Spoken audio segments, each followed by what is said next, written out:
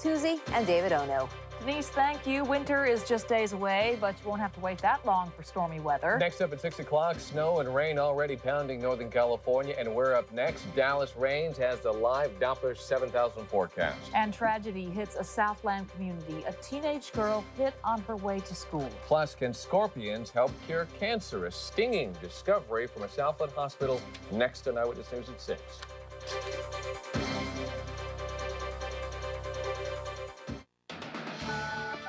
When you see news happening, call the Eyewitness News tip line toll-free at 877-777-NEWS. This is Eyewitness News. Now, Michelle Tuzzi, Mark Brown, Dallas Rains, and Rob Fukuzaki with the Southland's #1 news at 6. A major Pacific storm is headed our way. It's already dumping plenty of rain to the north, and when it gets here, it'll stick around for days. Good evening, I'm David Ono in for Mark Brown. I'm Michelle Tuzzi. Here's the latest at 6. We need the rain, and we are going to get it. There's no green signifying rain on the live Doppler 7000 radar yet, but the key word is yet, because the storm is on its way south. In fact, there are 2 storms. One is already dropping plenty of snow in the Blue Canyon area of the Sierra Nevada, and that has crews here in Southern California getting ready for what's coming our way. Eyewitness News reporter Steve Alvarez is live in Glendora with the latest. Steve. Good evening, Michelle. We're at County Fire Station number 86, as you said, in Glendora, just one of a number of foothill communities where people pay attention to any rain coming this way because of the potential of mudslides. In fact, you can see over my shoulder, right here in front of the fire station, as they are at every county fire station, sandbags for anyone who wants to pick them up. Even though right now, for example, it's a gorgeous night, the fire officials know it really is the calm before the storm. In fact, in some cases, that storm is already here. The rain started falling this morning in San Francisco. Wet streets and more than the usual number of traffic accidents. And that Pacific front is headed our way. The Los Angeles County Fire Department is already making plans. Absolutely. After the fires occurred over our shoulder, my shoulder here in September, ever since the end of the fire, we've been thinking about the rain coming. Those fires swept through the nearby mountains, leaving the ground dangerously bare all along the foothill communities that border the Angeles National Forest. Rain and dirt are a dangerous mix. We're gonna have to, all right, we gotta get out of here. Mudslides are a major concern. They can roll down these steep hills, destroying homes and property and blocking off roads at a moment's notice. The fire department warns homeowners not to wait until it's too late. We're trying to get the word out to homeowners to pick up sandbags at the local fire stations. All LA County fire stations have sandbags available for them. Damaged homes and property can be replaced. The fire department's biggest concern is loss of life, and that usually happens when people get too close to moving waterways, streams, and flood control channels.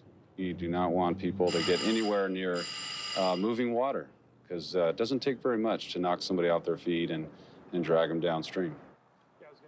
And if you want any more information on storm safety guidelines, you go to our website, abc7.com. We've got the list of the fire department's storm safety guidelines, because as the captain told me, it's never too early to prepare and also to know what to do in case of a storm emergency. Because as we said, it's nice now, but it's coming. Live in Glendale, Steve Alvarez, ABC 7 Eyewitness News. David? Yeah, it's never easy. Thank you, Steve. And if you like wet weather, get ready for a stormy week. Dallas Rains is tracking the storm on our live Doppler 7000.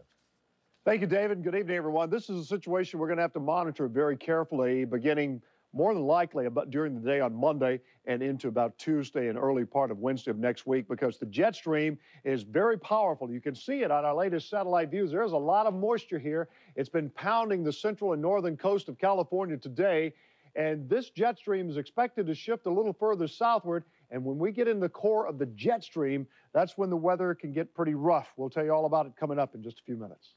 All right, Dallas, thank you. We'll see you then. In the meantime, with so much rain on the way, state officials are worried about runoff, which flushes bacteria into the ocean, and they're now trying to stop it before it gets there. Bacteria in the ocean caused by sewage and other harmful substances can cause a number of illnesses. Under the new regulations, local officials must reduce the number of days the bacteria can exceed human health standards in waters near shore.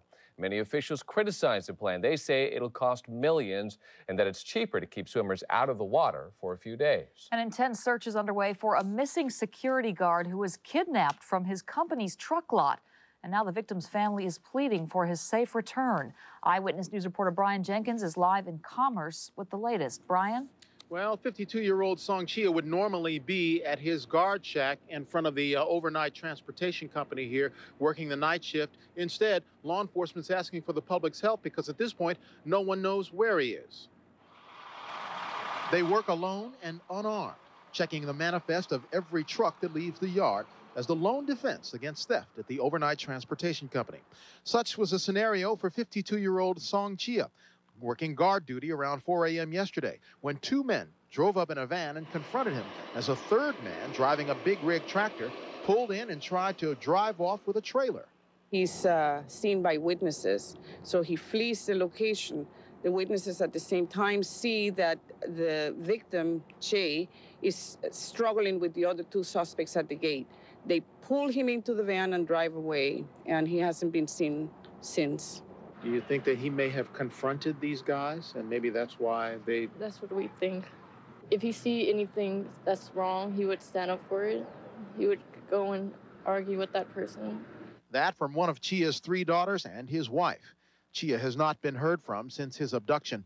Witnesses described the suspect in the truck as a black male in his 30s, roughly 5 feet 10 inches, 170 pounds, short black hair, with a lazy right eye. Not much is known about the other 2 suspects, except that they were driving a brown 2-tone passenger van with horizontal tan stripes. We want to beg them to please bring him home safely. Just let him go and don't do any harm to him. And of course, anyone with any information about Mr. Chia's whereabouts is urged to call detectives at the LA County Sheriff's Office. Live in the city of Commerce, Brian Jenkins, ABC 7 Eyewitness News. Back to you, David. Thank you, Brian. A horrific scene in El Monte this morning as a teenage girl is killed while walking to school. Officials say it appears to have been an accident, but that's little consolation for family and friends of the girl. Eyewitness News reporter Sid Garcia is live with more. Sid? David, it's just before 8 o'clock this morning when 13-year-old Ann Tran was on her way to school. She was hit and killed in the crosswalk you see behind me, a feet away from where she was hit. Candles and flowers, and there's some folks there who are just remembering the 8th grader that was hit here earlier today. The driver of that gravel truck was taken to a nearby hospital to be checked for drugs and alcohol. Police say that probably wasn't a factor, but they're calling what happened here this morning a very tragic accident. Late this afternoon, the 8th grader's family came to the accident site to pray and to console one another. They say 13-year-old Ann Tran was in a rush to get to school this morning when she was run over by a gravel truck. The Durfee Middle School 8th grader was on her way to choir practice. She's really interested in music. That's why she go early today, just going to class and practice for ready to Christmas for singing, you know. She's quiet. She's really nice. She's actually she calls today. She says she's going to spend the night. Yeah. She's going to spend the weekend over the house.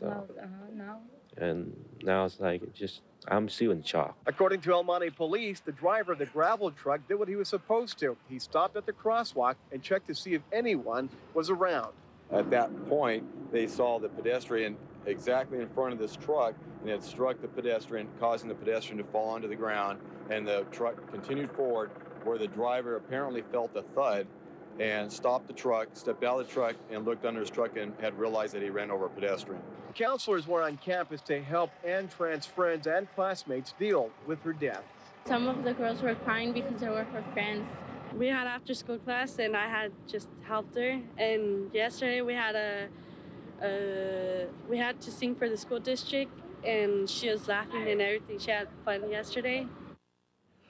There were a number of parents who told me they've been asking the school district to put a crossing guard here because of all the traffic. I am told that first thing Monday morning, there will be a crossing guard here. I'm also told that the district is working a plan out with the construction company to stop work in the morning when the kids come to school and to stop work in the afternoon when the kids are dismissed. Reporting live from El Monte, Sid Garcia, ABC 7 Eyewitness News. Michelle, back to you. Sid, thank you. President Bush today, as expected, unveiled his smallpox vaccine plan to protect certain Americans from a potential bioterrorist attack. The president says he will get the vaccine along with some 500,000 members of the military in high-risk areas, but he stopped short of recommending it for everyone. Given the current level of threat and the inherent health risks of the vaccine, we have decided not to initiate a broader vaccination program for all Americans at this time. The vaccine will also be offered to healthcare workers who could come in contact with victims of a bioterrorist attack. Apologetic yet defiant, Mississippi Senator Trent Lott asked for forgiveness today, denying claims he's a racist. Speaking before a hometown crowd in Mississippi, Lott said he was, quote, winging it when he spoke of supporting the one-time pro-segregation platform of Strom Thurmond. I apologize for opening old wounds and hurting many Americans who feel so deeply in this area. I take full responsibility for my remarks. You know, I'm not about to resign for an accusation that I'm something I'm not. Lott is in line to become Senate Majority Leader in January. It's a day of relief and sadness in the Boston Archdiocese. Cardinal Bernard Law has resigned after a storm of protest over the widening sex abuse scandal. Law gave his resignation to Pope John Paul II at the Vatican today. The cardinal offered a written apology begging forgiveness from those who have suffered from his mistakes. Bishop Richard Lennon will take Law's place until a successor is named. The church is still facing a flood of civil suits and a grand jury investigation. They're poisonous and frightening, but they could save lives. We'll tell you how scorpions may soon be recruited to fight cancer. Plus, we're tracking the storm that's moving toward the Southland tonight. Dallas Raines will be back with a live Doppler 7000 forecast. And the sky's the limit for these daredevils as they try to set a new world record. Hi, everybody. I'm Rob Fukuzaki. A setback for Tiger Woods. Will UCLA soon live the life of Riley? And have the Lakers lost that loving feeling? A live report coming up from Staples later in sports. Deck the halls with Hollywood's hottest stars. It's George Pinocchio's holiday movie wrap. He's serving up a helping of Hallie's holiday memories. It's never, ever happened. And dishing the dirt with Denzel. It was the best thing in the world to me. The biggest blockbusters. That's how much I love working on this movie. The brightest stars. You worked so fast on this film. George plays Santa to the stars. What would you do this year? Plus, their childhood Christmas secrets revealed. It's George Pinocchio's holiday movie wrap. Saturday at 6:30 here on ABC7.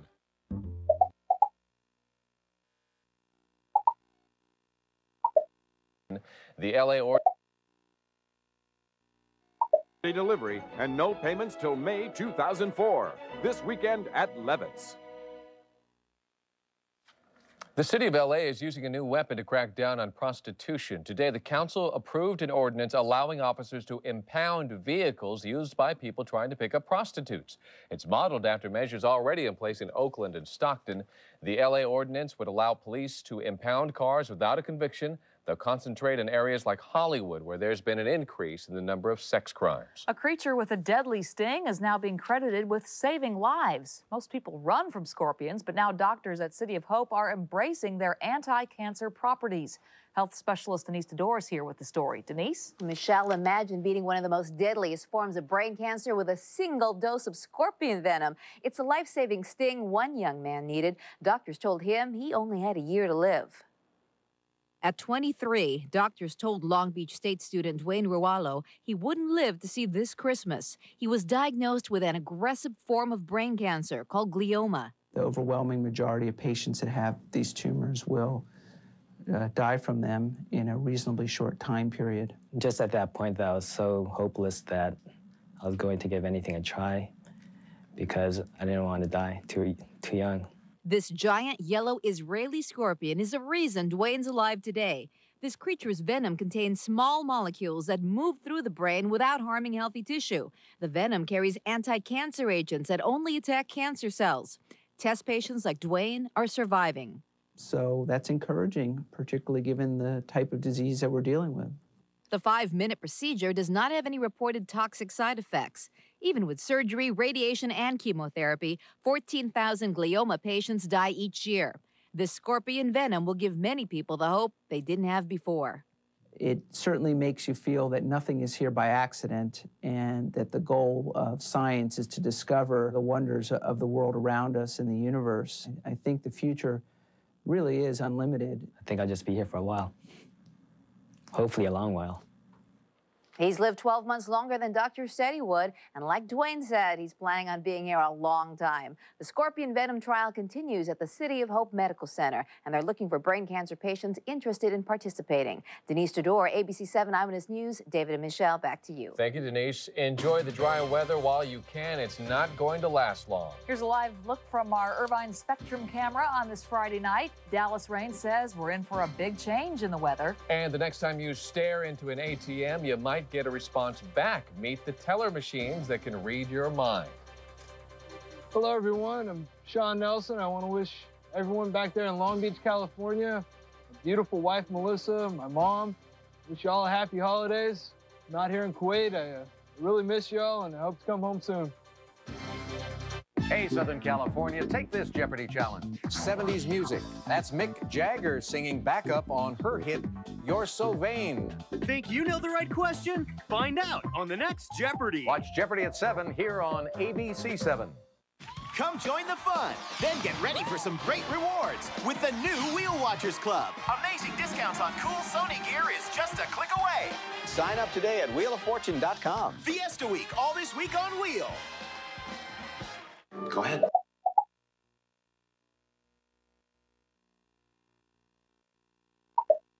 A huge... How do I look? Get everything you need, get it done, and wrap it up. That's fun. A huge eucalyptus tree toppled over today near the intersection of Beverly and Coldwater Canyon in Beverly Hills. Those trees are known for their wide but shallow root systems. Luckily, it happened just a few yards from a fire station because buried underneath the tree is a car. Oh, my goodness. The driver wasn't hurt, but she will undoubtedly remember this Friday the 13th for a long time to come. Boy, hopefully we won't see a lot of that coming this weekend because there is a storm heading our way. We're looking for some rain, a little bit of rain late Saturday night and into Sunday morning, but more significant rain, for instance, expected on Monday night and into Tuesday, and that weather system may tap in on some of the El Nino and bring us some significant rain. So we're going to be watching that for you live up to 7,000 right now at 6 o'clock, showing no precipitation in Southern California at this hour. Skies are clear to partly cloudy. We've had some high clouds today, 61 degrees, wind out of the west at 3. Afternoon high, quite delightful, a little bit cooler, 68, 47 this morning's low temperature. Take a look at the satellite view. We'll show you what's going on. Most of Central California getting pounded from this weather system now, and you can see the jet stream. There's plenty of moisture left offshore there. This is the time-lapse loop. We want to show you some interesting clouds coming by, some high-level clouds, but notice how these kind of stay in the same position. These are wave clouds that develop along the topography of Southern California. As the air is lifted, they just kind of stay right in that area. Satellite view will take us northbound, and it is a shield of rain been coming down over the northern part of the state today. Again, that's where the jet stream is. It's going to stay there for tonight and most of the day tomorrow, as the jet stream is still going to take it a while before it moves down into Southern California, but it will happen.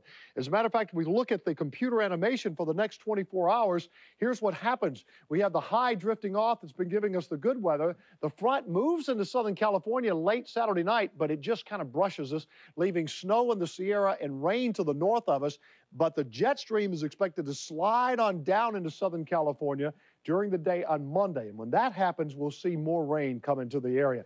Another cool night, but temperatures not quite as cold as last night, from 28 at Lancaster to 50 at Redondo Beach. The clouds will keep us a little bit warmer this evening. 39 like Elsinore, 20 Big Bear tonight. Overnight highs tomorrow will be in the 60s for the most part. Ontario at about 69 degrees. We'll have some sun in and out tomorrow, but a lot of clouds around too as we step back so you can see what's going on there. Rolling Hills at about 65 degrees. So kind of a cool day, lots of clouds around, but I don't think we'll see any rain until late tomorrow night, maybe after midnight.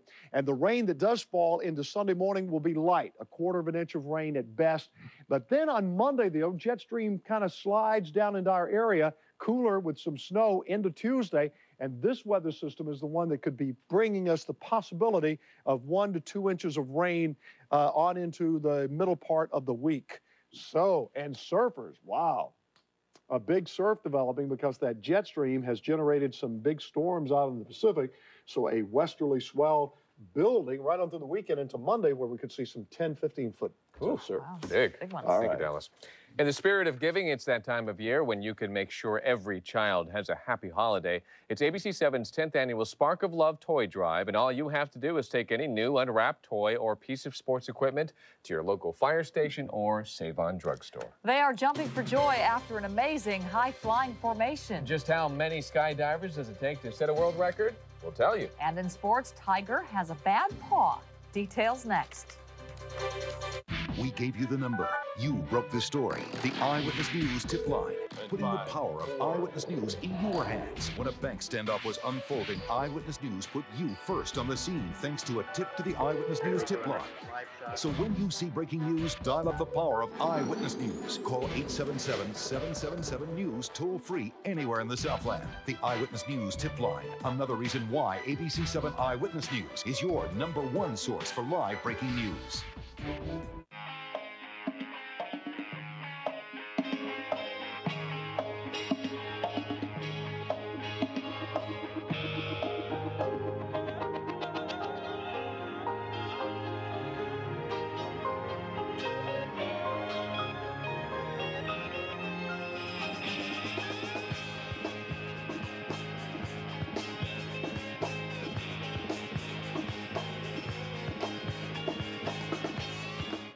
Is the holiday Live after the game. Going on now only at Robinson's May. Football's fabulous twins on Monday Night Live after the game. You're looking at a new world's record in the making. Never before have 300 skydivers linked up in formation. The old record was 282, and they came to Arizona from more than 20 countries. The judges used cameras to prove that all 300 were holding hands at once to qualify for that record. The event continues through the weekend, and they will try to break their own record. Wow, look at that. Rob Fukuzaki joining us now with sports, and the Lakers are playing tonight, Staples Center. That's right, Michelle and David. Let's keep our fingers crossed. Life isn't getting any easier for the struggling L.A. Lakers. Not only has the Lake Show only won 9 of 23 games, but the next 7 are against teams that made the playoffs last year. The Lakers' tough trek begins tonight at Staples against the Hornets, and that's where we find our John Hartung, who hopefully is providing the positive mojo. John? I'll be trying out here, Rob, that's for sure, but it's no secret. Victories for the Jackson 5 this season have not been as easy as 1, 2, 3. In fact, the Lakers are still searching for their first 3-game winning streak of the season. And as amazing as it sounds, head coach Phil Jackson says his guys, the 3-time champions, need to learn how to win. Unfortunately for us, we put ourselves in that position, 5 or 6 times this year, and we've come up short. And it's the difference between a semi-successful year or, we'd be on a pretty good roll and being in behind the 8 ball. And so I think that edginess of not winning the close ones says something about the chemistry. It is more mental than anything, the ability to believe in yourself as a group and knowing that a loss is only a learning experience, and to go from there and to string together some wins then develops the, that flow of and belief that it can go beyond just 1 or 2 wins. It can turn into a streak of 10 or 12, and we've had those over the last 3 years, stretches where we get it going and we catch a rhythm. And right now, we're still searching to create that. And it's not going to be easy against the team from the Big Easy. The Hornets come into tonight's game with the 2nd-best record in the Eastern Conference. You throw in the fact that it's Friday the 13th. The Lakers just hope that this horror film of a season does not continue tonight. They'll hope for some good luck on this Friday the 13th. We're live at Staples Center. John Hartung, ABC 7 Eyewitness News. All right, thanks very much there, John. The Clippers are in San Antonio tonight, and they got some good news before tipping off with the Spurs. The Clips activated center Michael Olowokandi. He missed the past 5 games with a sore left knee. Highlights of the Clips and the Lakers at 11 o'clock. Football now, and could Mike Riley be UCLA's next head coach? It's a possibility. Riley turned down a multi-year offer from his alma mater, Alabama, today. The Crimson Tide wanted a decision now, and Riley still plans to meet the folks in Westwood early next week. The Saints assistant is busy right now getting ready for New Orleans and Minnesota this Sunday. And speaking of Minnesota, 3 players from the Vikings and 3 from the Packers were fined a total of $40,000 for this skirmish after last Sunday's game. The Vikings were upset over several hard hits on the game's final play and sought retaliation. 4 of the 6 players say they will appeal. Tiger Woods says he will miss the season-opening Mercedes Championships. Tiger had successful arthroscopic surgery on his left knee in a clinic in Utah today. Woods says the knee has been bothering him all season. It's going to be the first time an injury has forced Tiger to skip a tournament. Finally, UCLA and Maryland in the men's NCAA Final Four soccer semifinal with just over 8 minutes to play. Will Palmer takes down Cliff McKinley to set up a penalty kick, and that led to Adolfo Gregorio's game-winner goal. And UCLA wins 2-1. They'll play either Creighton or Stanford Sunday for the national title. And that'll do it in sports. All the highlights of the Lakers and Clippers coming up at 11 o'clock. And we just saw the Clipper game. There are bats that flew onto the court, so that's going to be interesting. Oh. Okay. Thank you, Rob. Right now, let's go to ABC's Peter Jennings for a look at what's coming up next on World News Tonight. Hello, Michelle and David. We're going to be talking on the broadcast tonight with George Stephanopoulos from Washington about the controversy which is swirling around Senator Lott at the moment. It's become very much about politics as well, of course, as race. That's on World News Tonight right after you. Thank you, Peter. The next time you visit an ATM, be careful how you act. Amazing new technology that can read your emotions. We'll tell you why these machines may know how you're feeling and why they care. Perfumes from European designers. Next up, sweaters in the finest cashmere in many styles. Lastly, the Italian leather bag, made of the softest leather, extraordinary craftsmanship. Okay, that's my gift list. It's all at Marshall's at incredible savings. Any questions? Dad, your turn. Thanks, honey. Great presentation. Thanks, sweetie. Marshalls, great selection, great gifts, great prices. What's for dinner? Spaghetti and meatballs for me, meatloaf for Dad, Gina's having mac and cheese, and you're having ham and mashed potatoes. You don't have time for this. We do. At Hometown Buffet, we spend all day preparing your family's favorite dishes, so you don't have to. It's how everyone gets the dinner they want, and you get the time you need. Hometown Buffet. Great choice.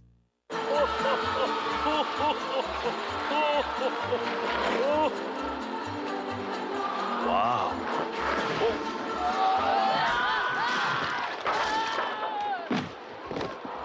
Wow is right. With Dish Network, you'll get America's lowest all-digital price package. Over 50 channels for just $22.99. Wow. Visit Radio Shack, Sears, or a participating local retailer, or call 1-800-333-DISH for our free Dish offer. Do you have rollover minutes? Well, if you don't have Singular Wireless, you don't have rollover.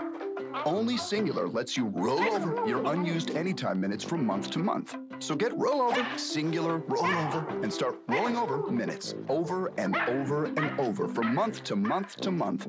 Through your minutes, keep them. Right now, get 1,000 anytime minutes that can roll over. And take and send pictures with this cool camera phone. Hurry in, offer ends December 31st. Closed captioning for Eyewitness News at 6 o'clock right here on ABC 7 is brought to you by Chevy Trucks, the most dependable, longest-lasting trucks on the road. The city of San Clemente is waging a battle with the owner of a surfboard business over a religious and patriotic symbol on his roof. The owner, Richard Landingham, erected a 10-foot cross with American flags. City officials cited Landingham for a misdemeanor, claiming he violated a local ban on rooftop signs. A jury deadlocked on the case, and Landingham is refusing to take the cross down while the city decides whether to try him again. Coming up tonight at 11 o'clock, we're on storm watch as not one but two storms bear down on the Southland. Will it be a repeat of that disaster a couple of years ago when coastal towns were flooded? We'll have the latest. And another fast food giant faces legal action over a cup of coffee. Plus, your Hollywood movie guide. These stories and much more coming up right after 2020 tonight on Eyewitness News at 11 o'clock. And finally, a fascinating one here. It's technology that many say is going a bit too far. ATMs that can read your emotions. The new machines capture an image of your face and then match it with a database of emotions. Based on how you're feeling, the ATM will then show you advertisements tailored to your state of mind. A lot of people find that creepy. A lot of folks don't like to feel like they're being watched. It's not so much a privacy issue as it is a dignity issue or just a comfort level issue. The ATM can also tell if you're squinting. If so, it'll use a larger font. The company that designs the new ATMs plans to perfect the software